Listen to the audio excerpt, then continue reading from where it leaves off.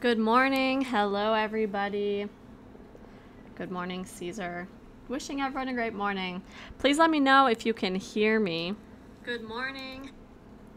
I am coming to you live from Austin, Texas. I'm a real estate agent in Austin, Texas. My name is Melanie Ginsberg, and today we're going to be going over email marketing for real estate agents. Hello, Ennison. Is that how you pronounce your name? I'm super excited to be with you all today talking about email marketing. I love email marketing. I actually ran my own email marketing agency before I got my real estate license, and now it is an honor and a pleasure to teach all of you guys how to do how to do email marketing for your real estate business, because it's an amazing way to work with your prospective clients and turn them into clients and give your clients a better experience. So if you're watching this now, let me know, are you still studying for your real estate exam or have you passed already?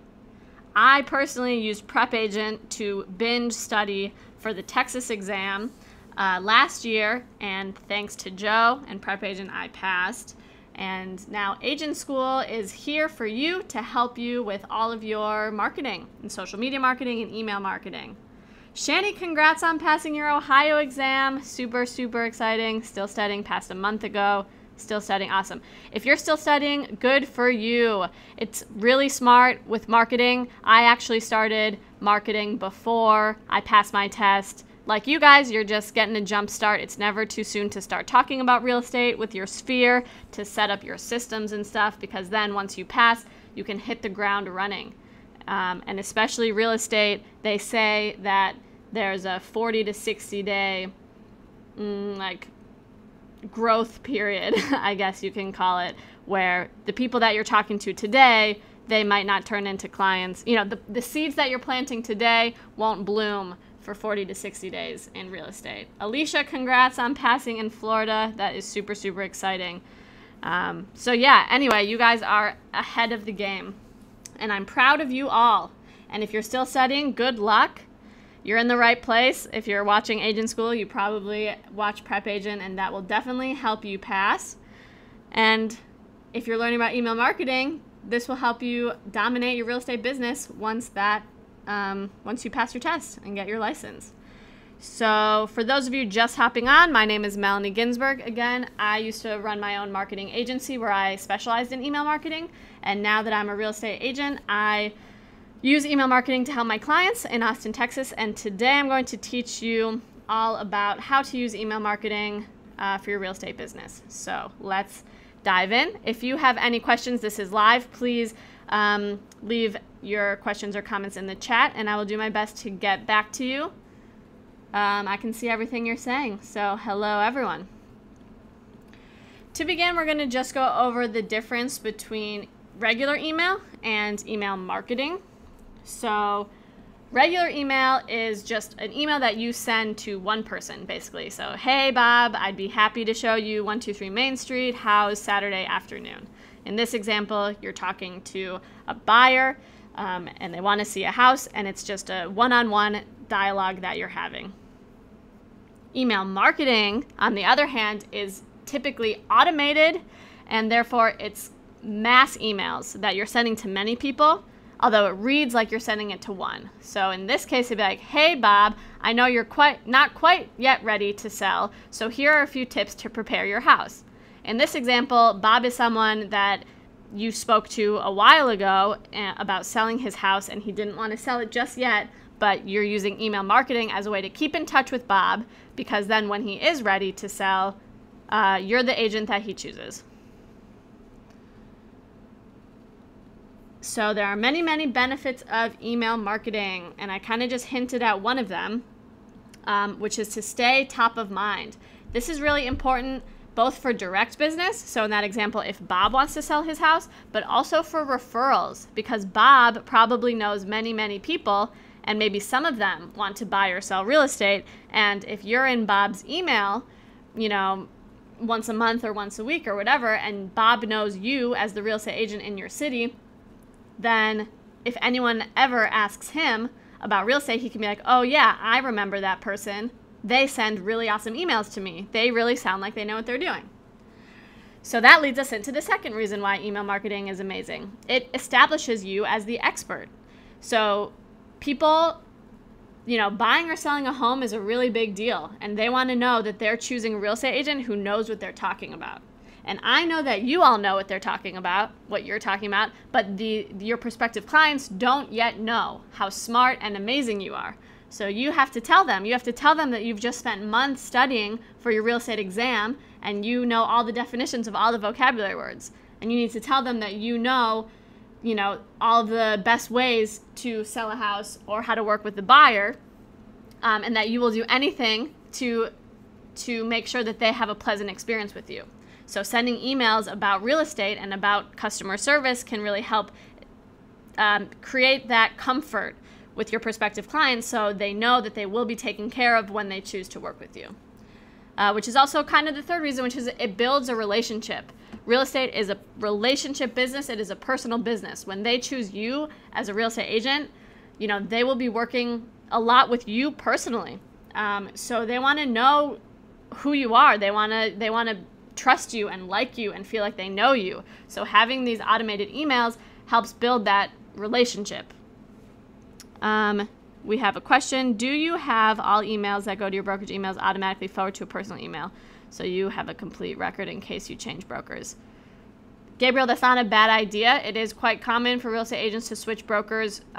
So you could do that, or if you do plan on switching, you can, for example, my brokerage has a CRM system, which is a software that helps me with emails. That's included in our, I get that as being an agent with them. And if I ever wanted to switch, I can just export my contact list from there and download that and save that, if that makes sense. So then your contacts are still your contacts. But yeah, that's definitely a good idea, something to be aware of, that you want to make sure, making your email list, which is something that I'll get to in a minute, is something that you own, and that's not through your brokerage, so that will travel with you no matter which brokerage you work for, which is a fourth benefit of email marketing, is that it creates your personal book of business. So good question, Gabriel.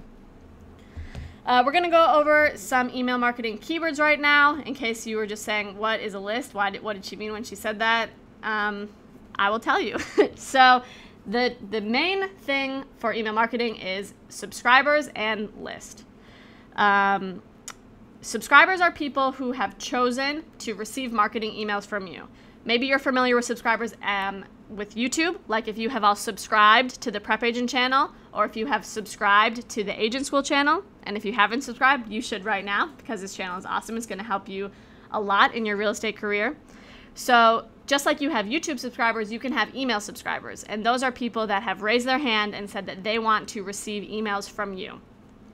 And the people, your subscribers, make up your list. So when I was talking to Gabriel and I said you can download that list, that is just a list of all the people who said that they want to receive those emails from you. If this is making sense, say got it in the comments. Because like I said, I have a lot of experience with email marketing. I want to make sure that this is making sense for all of you and that this is beneficial. So let me know. Got it. Okay. The subject line is the part of the email that you read before opening the full email. So that's the part where you're basically giving the subject of what's in the email. This is really important, and I'm going to talk more about that in a little bit. The pre-header or the preview text is after the subject line. So the subject line is usually in bold and it's the left words, and then the preview is on the right. And it gives you, like the title suggests, a preview of what's going to be in the email. The body is the content of the email. It's basically the letter inside the envelope. So if you email, if you think about it as like a letter coming in the mail, a physical letter, the subject line and the preview would be on the envelope on the outside, and the body would be the letter inside of the envelope.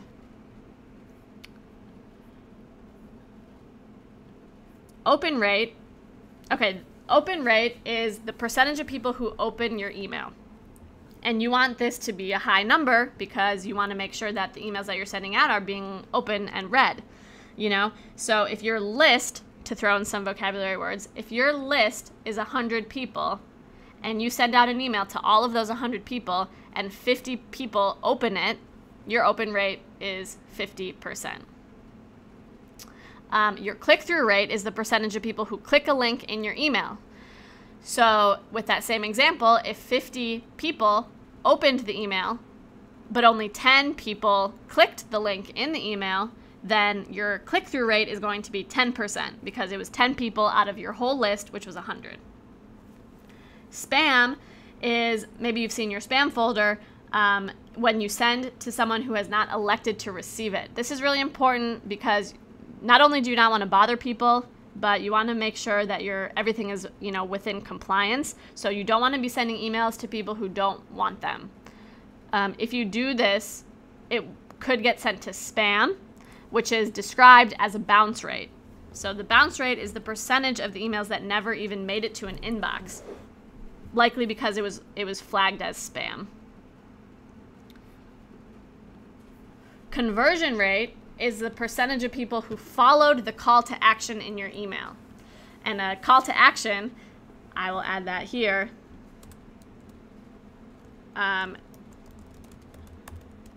call to action is the explicit instructions or command given. Yeah, we can just call it that.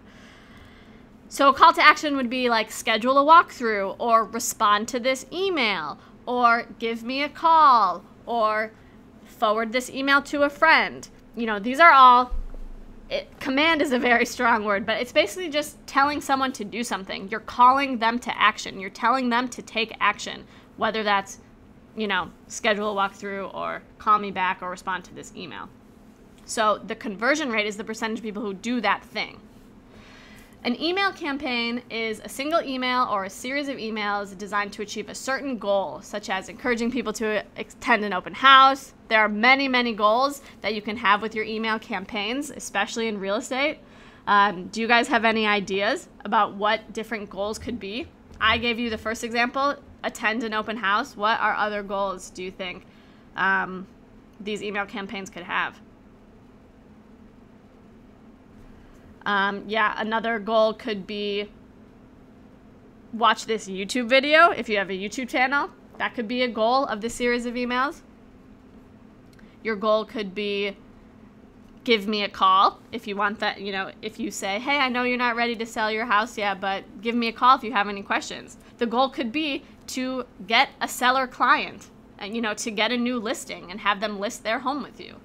The goal could be to get a new buyer client and have them become a buyer client. So there are many, many goals that you can have for each email campaign, and it's important to have a different email campaign for all of your different goals.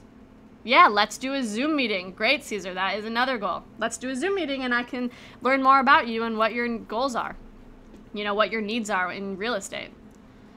So there are many, many goals.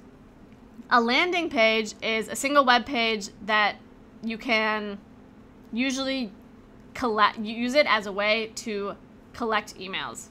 I'm seeing a couple questions about subscribers. Having a landing page that collects emails and is connected to your CRM, which is the software, or just the email marketing software, really saves you a lot of time, and it's a way to build your email list in a way where everyone is voluntarily on your list, which is really important. So very good segment into how to build your list.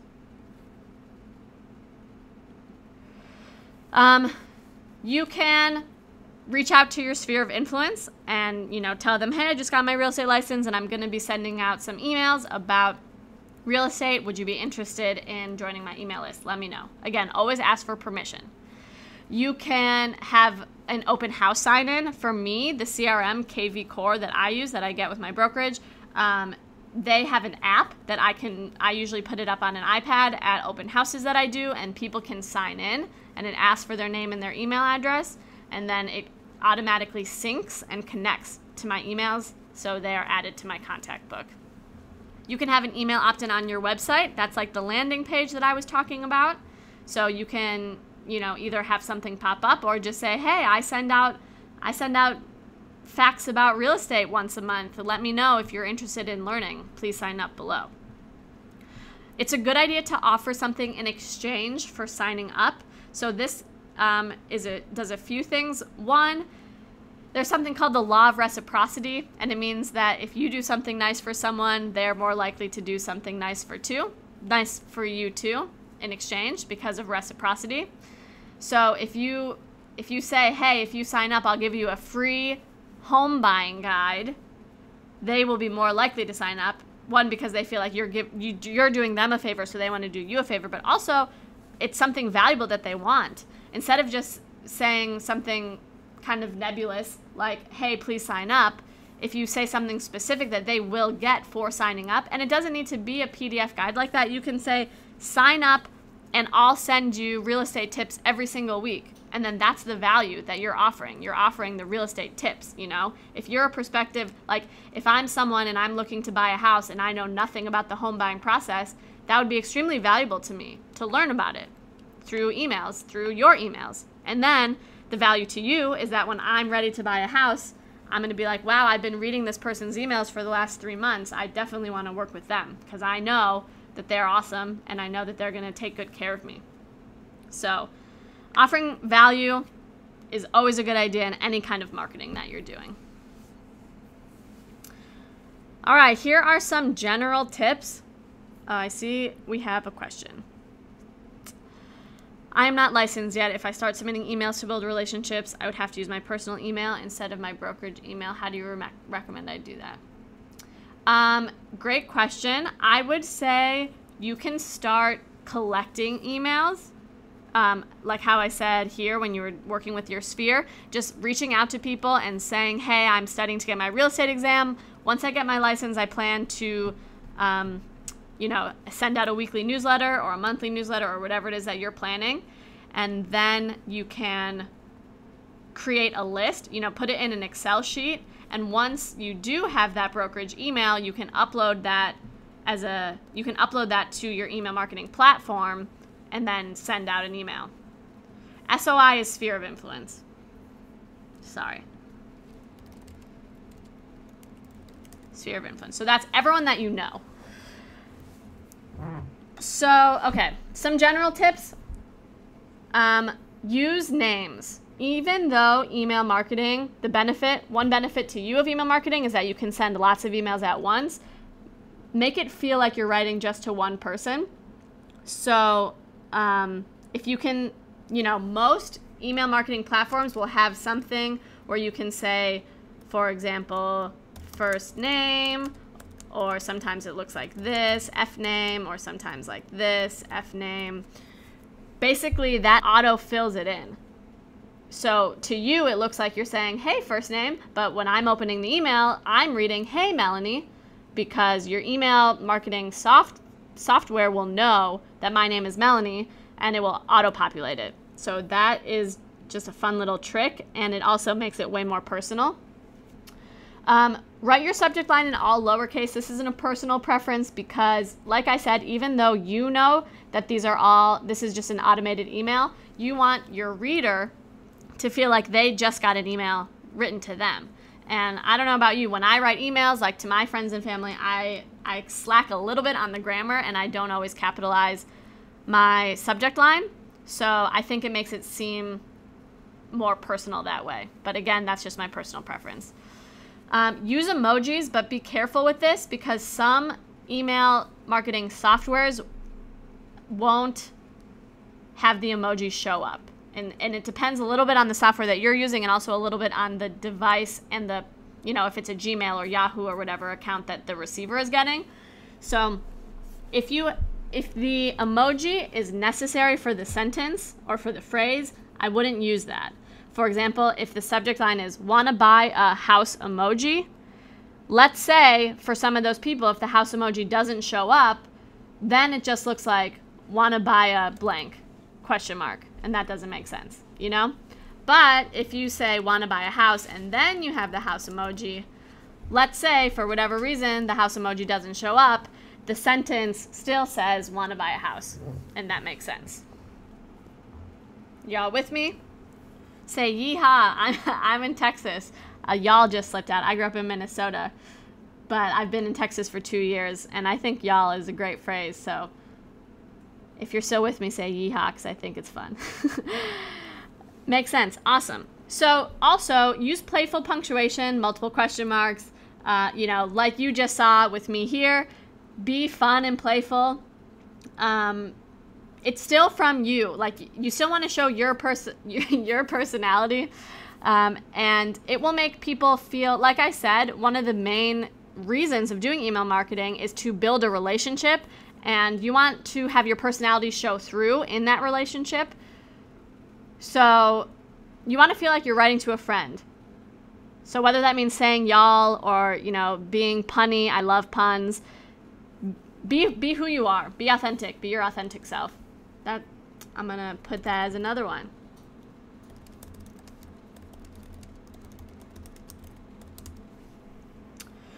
Incorporate time-sensitive words because, again, the subject line is extremely important to get people to open it.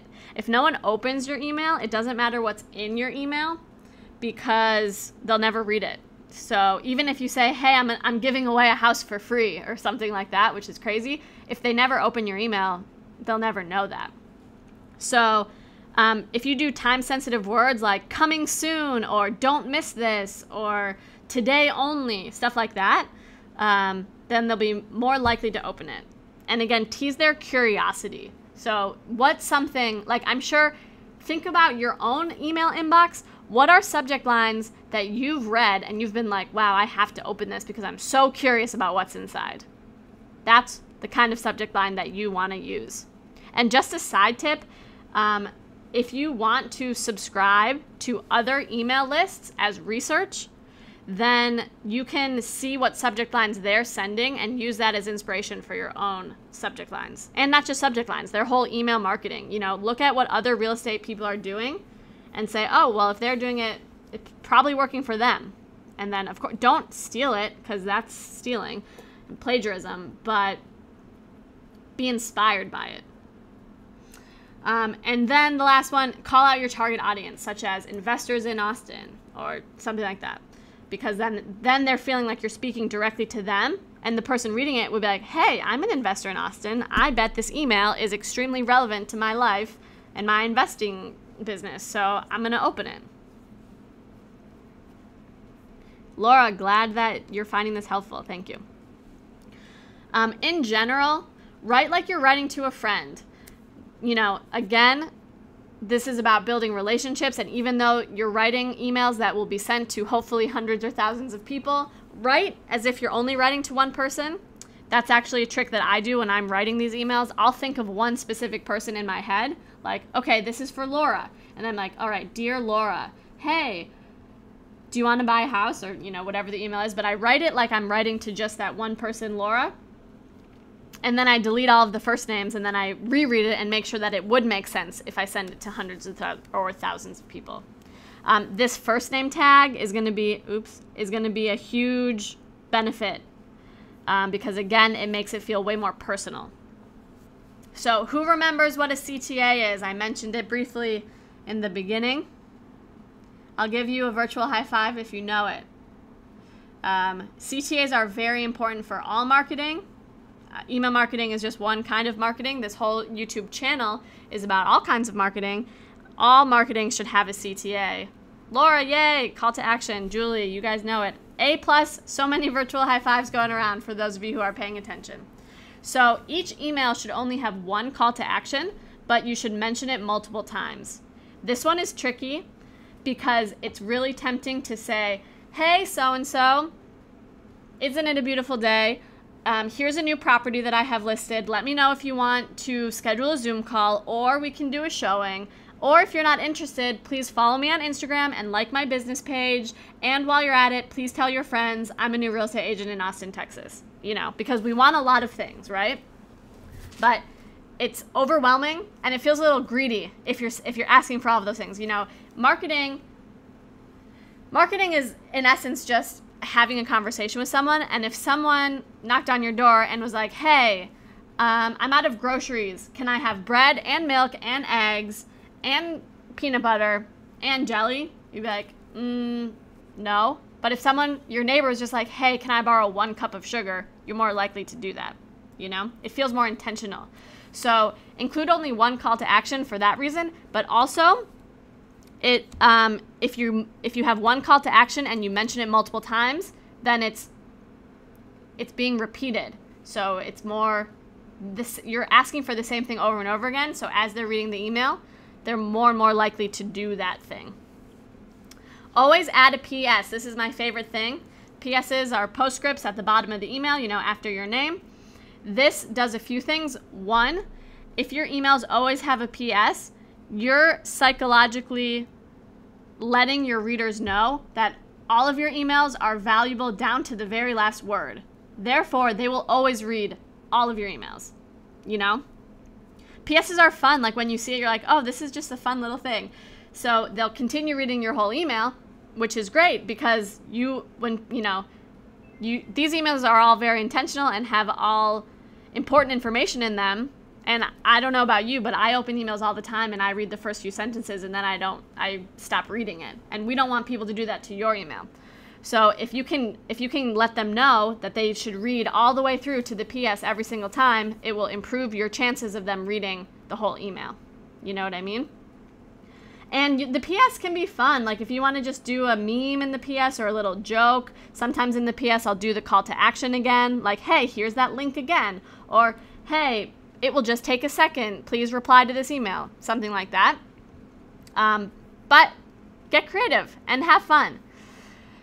Make the email super, super value packed so your readers want to read them. Remember when I asked you to think about your own inbox and what are the subject lines that make you excited to read? Well, what are the emails that make you excited to read? What are the emails that when you see it in your inbox, you're like, oh my God, I can't wait to read this new blog post, or I can't wait to read this email full of market trends in my city, or, whatever it is. Make that how your readers feel about your emails. And like I said, catchy subject line is more opens, and more opens is more reads is more prospective clients for you to work with.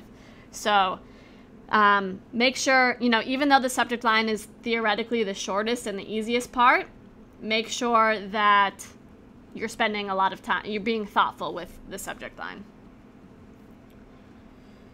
Okay, so now here are a couple types of automatic email campaigns that you can set up. Newsletters are my favorite. They're the easiest ones to begin with. It's basically just anything with a set frequency, such as weekly or monthly, and you're saying, okay, I'm going to send you a letter full of news. That's what a newsletter is. So it could be your latest listings, upcoming events, a recent blog post, the latest real estate trends in your area. It could be anything, it doesn't need to be a recent blog post. It could just be an email with facts about real estate or anything that you think would be helpful to your audience. At the end of each newsletter, I suggest asking a question or inviting engagement so that people respond to your email. Because email marketing is pretty one-sided.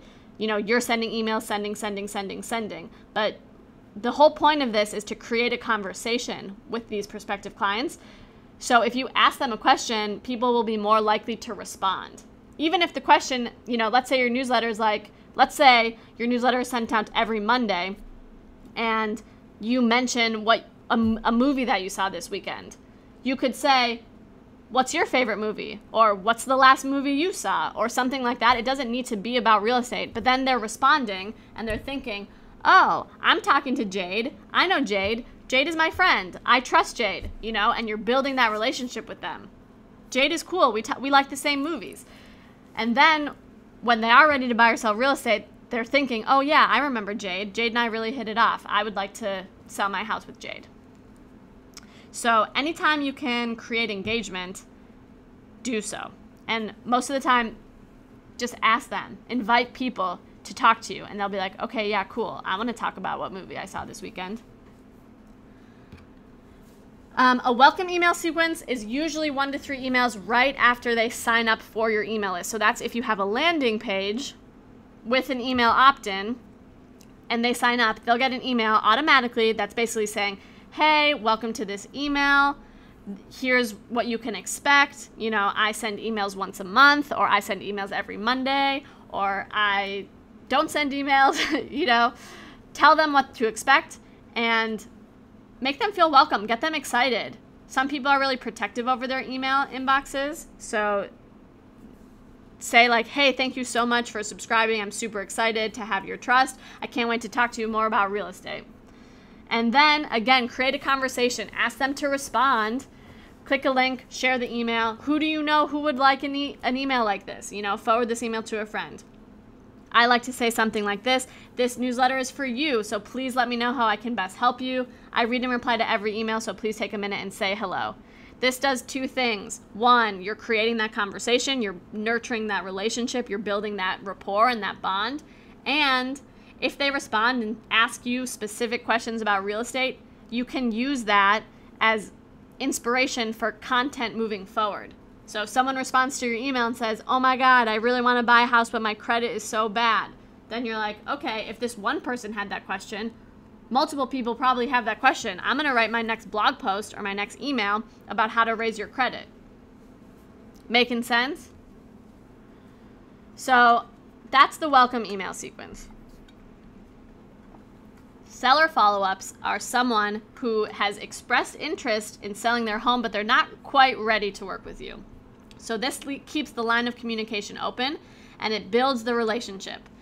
This is something, again, you always want to share value. So share tips about selling, why to use a realtor versus a FSBO, how to decorate your home, maybe remodeling tips, anything like that, that someone who's thinking about selling their home would be like, wow, that's super helpful. This person really knows what they're talking about, and when I want to sell my home, I definitely want to do it with them. Buyer follow-ups are the same thing, but for buyers, someone that you talk to who one day will want to buy a house, but they're not ready today. Just a little fun fact that I learned recently, 97% of leads that you talk to will not be ready to buy today. So just something to keep in mind. That's why they say the first year of real estate is really hard and really frustrating, because you'll be talking, if you talk to 100 people, 97 of them won't be ready to buy with you. So this takes, it's a longer sales cycle, but don't give up and don't take it personally. If you're not getting clients right away, don't give up. Just remember, stay consistent, keep building your business slowly but surely, and you'll get there. So yeah, buyer follow-ups, you can give them tips about investing, tell them why buying is better than renting, or if buying is better for them than renting, talk about mortgage rates, the pre-approval process, like I said before, credit score, stuff like that. Anything that would be helpful for people who are thinking of buying a home. Y'all with me so far? Can I get another yeehaw? Follow-up and referrals are really good after you've worked with a client. So the follow-ups are before, the welcome emails are before. This is after. So after you've worked with a client, check in with them, see how their new home is, etc. Ask them for a testimonial, and ask them if they know anyone else looking to buy or sell. You can say, hey, it was such a pleasure to work with you. You were my favorite client ever. Do you know anyone else who is so lovely as you? And you can throw in some compliments to them. This is a great way to grow your business and also to stay in touch. If they bought with you once, they're likely to buy with you again if they want to buy, assuming they had a good experience, which I'm sure they would because you guys are all awesome. So keep in touch with them on their anniversary. You never know when they are ready to buy or sell again, or if they have a friend who wants to buy or sell. Kristen asked, where do you get the information to send? That is a great question. I'm going to get to that in a little bit. Cecilia, what platforms are y'all using to send out and control all the emails? I use KV Core. It's free with my brokerage and I love it. It's available for everyone. You can use anything. MailChimp is a popular one, ActiveCampaign, Constant Contact. You can honestly just Google like best platforms for real estate emails, and I bet you can find lots of blog posts that will tell you the pros and cons of each of those. But I use KV Core and I love it. So the last type of automatic campaign would be open house and event announcements. This would be like if you have an open house this coming weekend, you can schedule an email to go out and invite people to it. You can even schedule multiple emails to invite people to it. Or if you have any in-person events, you know, whether that's if you're teaching about credit score, if you're teaching how to buy your first home, I know some agents that do that, or if you just want to say, hey, I'll be at this coffee shop. If you have any questions about real estate, swing by and I'll be there and I'll answer them. So those are all of the types, not all. Those are those are 5 types of campaigns that you can use to set up your email marketing. And here are some content ideas. At the base, where you get the information is going to be from your brain. I know that's not a very helpful answer maybe, but you just want to brainstorm things that would be valuable to these people. And like I said before, get your inspiration from other people. See what's already working for them. I do this all the time with my content. I'll find, you know, the best people on Instagram and look at their posts and see which ones are getting a lot of attention and see which ones I personally am finding helpful. And then I'll say, okay, why is this valuable information? Oh, they're giving a step-by-step process about how to, you know, find a mortgage lender. Okay, do I know how to find a mortgage lender? And then I'll make my own step-by-step process, you know? So you don't have to always reinvent the wheel. There are many, many, many, many real estate agents that are doing really successful email marketing. So find them, subscribe to their list, and just start doing research and see what kind of stuff they're sending. And, you know, for any of your content, really. So I like to repurpose my blog posts or social media posts. I put a lot of time and energy into my social media, and I can just, you know, if I make a graphic on Canva, I can just put that into my email marketing and send that out. Or a blog post, same thing. Like, hey, I just wrote this blog post about the top 5 mistakes that sellers make when selling their houses. Please read this blog post, and then you put the link. You can do listing announcement, open houses, virtual tours, a day in the life of a real estate agent, you know, things that you think would be fun. You can do local real estate market trends and tips. Tracy, you don't need to worry about taking notes because this will be up on the Agent School channel, so you can rewatch this whenever you want. The last thing is client success stories. You can send those out. Remember when I said when you follow up, you should ask for testimonials?